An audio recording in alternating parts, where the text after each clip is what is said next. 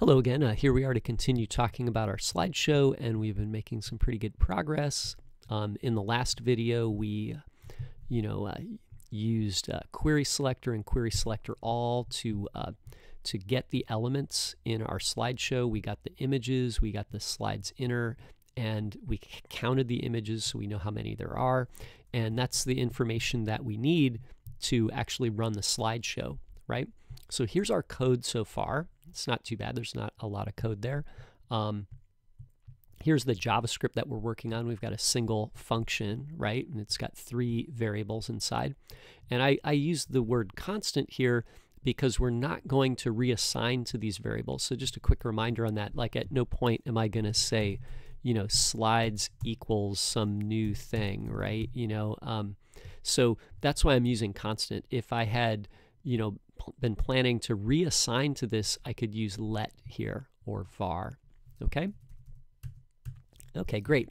So we've got our slides and we've got our images. So now how are we going to run our slideshow? Okay, I'm going to define a variable now that will change value. Okay, so I'm going to define it with the keyword let, and I'll call it index, and I'll give it a value of 0. Okay. And this will represent which slide in the images list that we're going to see, okay? And so every time index gets, greater than 3, then we'll set it back to 0 and we'll start over again. So our goal here is every time we change a slide, we'll add 1 to this and the value will change, and then we'll check it, and if it becomes greater than the number of slides or, equal to the number of slides, we'll set it back to 0 again, okay? And that won't actually show the slides. It'll just keep track of what slide we're on, and then to show the slide, we'll use the number to set the position of the slide with Translate 3D, okay? So by changing the value here to 1200, or the width of the slide times the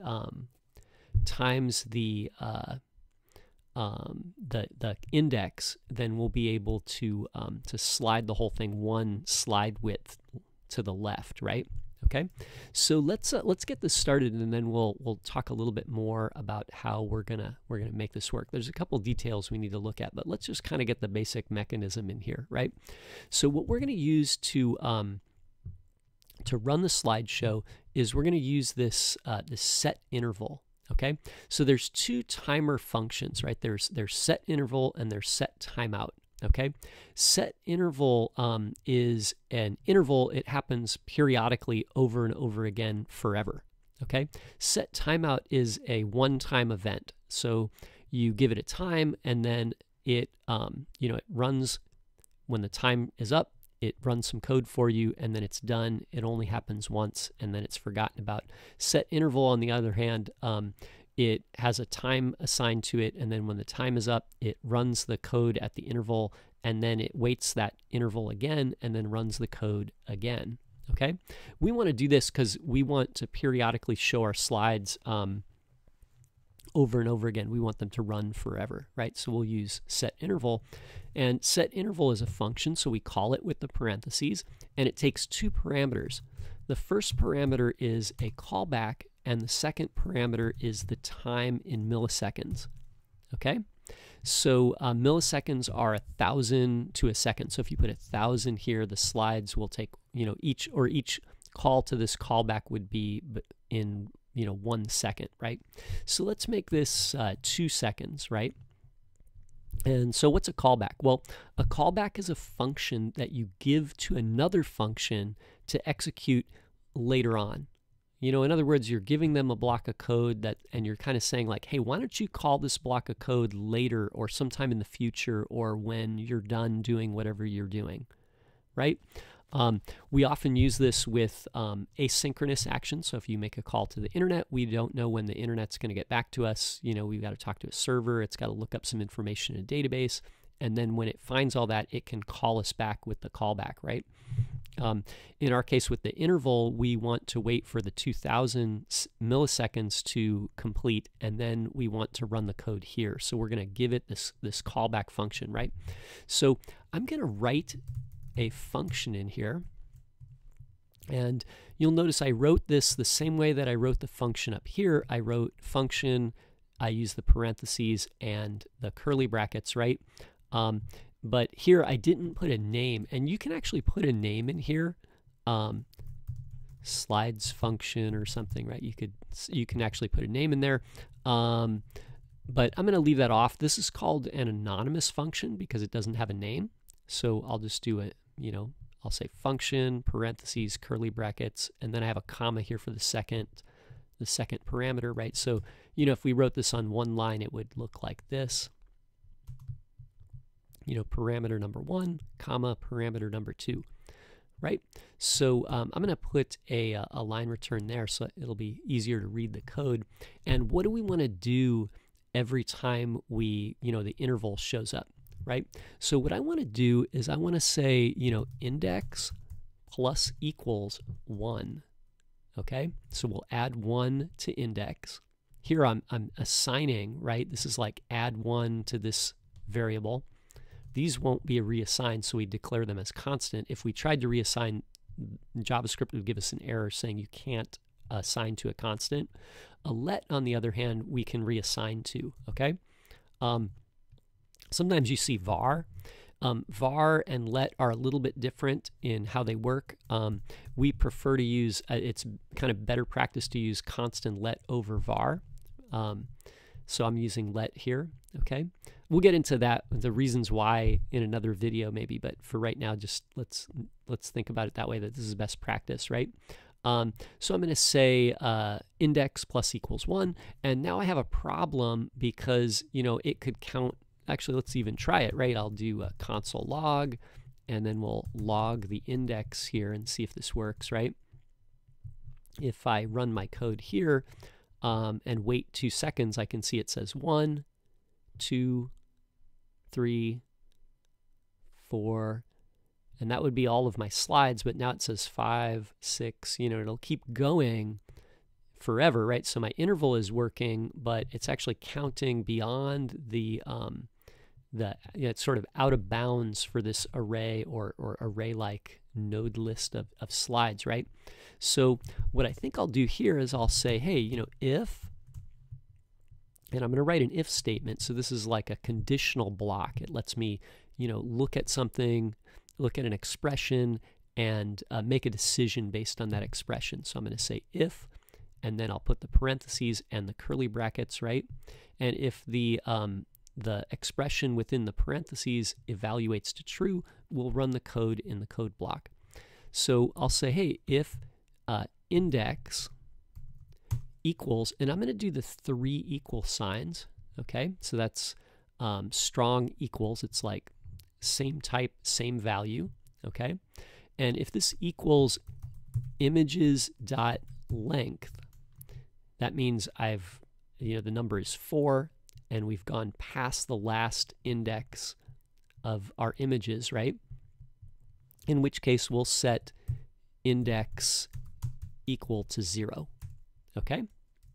So we'll do that, and then I'll refresh here, and we'll wait 2 seconds there. Oops, wait, I took out the console log. Let me put that console log back in there. Let's say index, right? And then I'll refresh here, and it says 1, 2, 3, 4, 0, right? 1, 2, 3. So you can see I've got 4 slides. 0, that's the first slide. 1 is the second slide. 2 is the third slide. 3 is the fourth slide. And now we go back to the first slide of 0 again. Okay? Okay, great. So that's working pretty good. So now how do we show the slides, right? Well, what we'll do is we'll do this. We'll say what we want to do is we want to essentially set this transform property. Okay, and when we change this, then it'll be applied in CSS. But we need to set this property inside of JavaScript. Okay, so let me copy this, the CSS version of this, right, and take a look at what it would look like in JavaScript. Okay, so that's what it looks like in CSS, right? And how does that look in JavaScript? Well, what we want to do is we want to apply this to slides inner. So slides inner, any element that you get here in JavaScript that represents a DOM element, it has a bunch of properties, right? When it comes to setting styles on that element, if you say slides inner dot style, or was it styles, right? Then you can hit the dot and it will give you, you can assign any of the built-in styles, right? Let me see here. Actually, maybe it's style without the S, right? So I'm going to say slides inner dot style dot transform. So this is getting me to this transform property. So I got the element, I say style, and this is the list of all the styles on the element, and then I say the name of the style that I want. And to assign it the value here that's on the other side of the colon in our regular style sheet, right? What we'll do is we'll say equal, and we always need to put a string here, okay? So I'm going to borrow this, and actually instead of the regular string, I'm going to use the back quote. Okay, so this is the character that's off to the left of the number 1, and this is called a template string. And what I need to do is I need to combine the code here with some variables, right? In order to mix those variables in with the other string stuff, this template string makes it really easy. So what we want to do is we want to do this. We want to say translate 3D, but the value here for the X is going to change. So I'm going to use the $ and the curly brackets. And what I want to do is I want to take the index and multiply it times 1200. Now, astute observers will realize that if we wanted to do slideshows of different sizes, we wouldn't want to hard code this number in here. So we're going to come back to that and get that number from our images later, right? But we'll make that another step and then we can replace that, right? Maybe I should have done that first, but we'll just get the slideshow working now and then we'll come back and fix that, right? So this is the value here, but 1200 isn't good enough. We have a couple things to do. So one, remember, if you recall, we want the slides to go to the left so that the number has to be negative. So I'll put a minus in front of the 1200. If index is 0, 0 times 1200 is 0. If index is 1, 1 times negative 1200 is negative 1200. That's the first slide, right? Or the second slide. If index is 2, then 2 times negative 1200 would be negative 2400. That would be the second or third slide, right? And then we need one more thing. If you recall, when we did this earlier, we had to put the units up here, right? Like px. So we'll have to include that here. And it'll go outside. Like I want to generate the number here and then put the px right afterwards without a space, right? So when this is calculated, like let's say index was 3 times negative 1200 would mean that the computer would calculate this as negative 3600, and then you'd have your px here, and that would be the correct CSS style, right? So let's save this and see what happens, right? And then there's still a few more things to do. We're not quite done yet. It's going to be a little more work to do. So let's test it. Oh, there's our second slide. Wait. Let me refresh that there.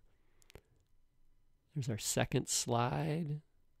Or was that the last slide? So wait, I got some problem. Oh, because I put the number 3 in there, right? I got to put the I back in there, right? Okay, sorry about that. Okay, so I forgot to change this back to what it was, right? So this has got to be I times negative 1200, right? So, oops. So let's see. So there's the first slide. Wait a minute. What am I missing here? Well, let's debug it, right? So I'm curious, like, what is this value here, right? Let's console log it.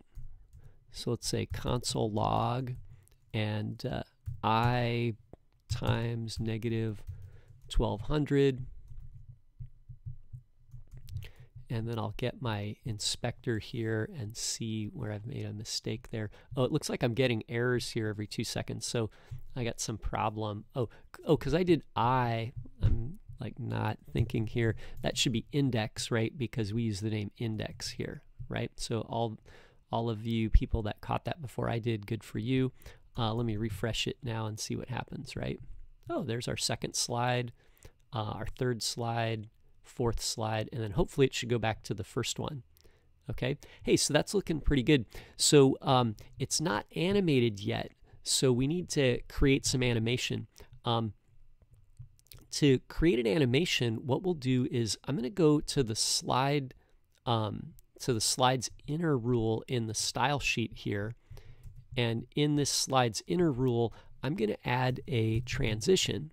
Right? And we're going to modify this later, but I'm going to put a transition in here, and this is going to determine how long it takes the slide to slide. Okay? So I'll do 1,000 milliseconds, right?